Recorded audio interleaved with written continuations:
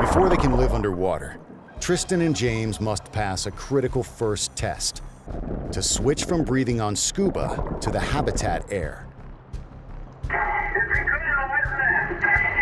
With 6 anchor lines now in place, the risk of getting entangled is high, and the consequences for getting it wrong, catastrophic.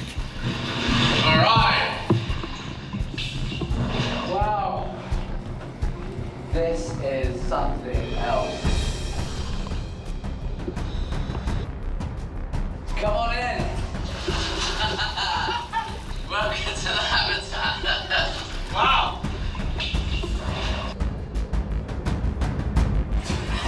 How awesome is this thing? It's so bizarre. Like an underwater hideout, it's the perfect base for shark watching. This is a reverse goldfish bowl. The sharks are looking at us. From the outside, Tristan and James can't be seen and produce no noisy air bubbles. The interaction of sharks with the habitat technology is a huge unknown. So we've taken some steps to really make everything industrial strength, as bulletproof as possible, hopefully as shark bite as possible, but it's an unknown. I mean, if we get into something really aggressive, we'll just have to wait and see. I think that's tough enough.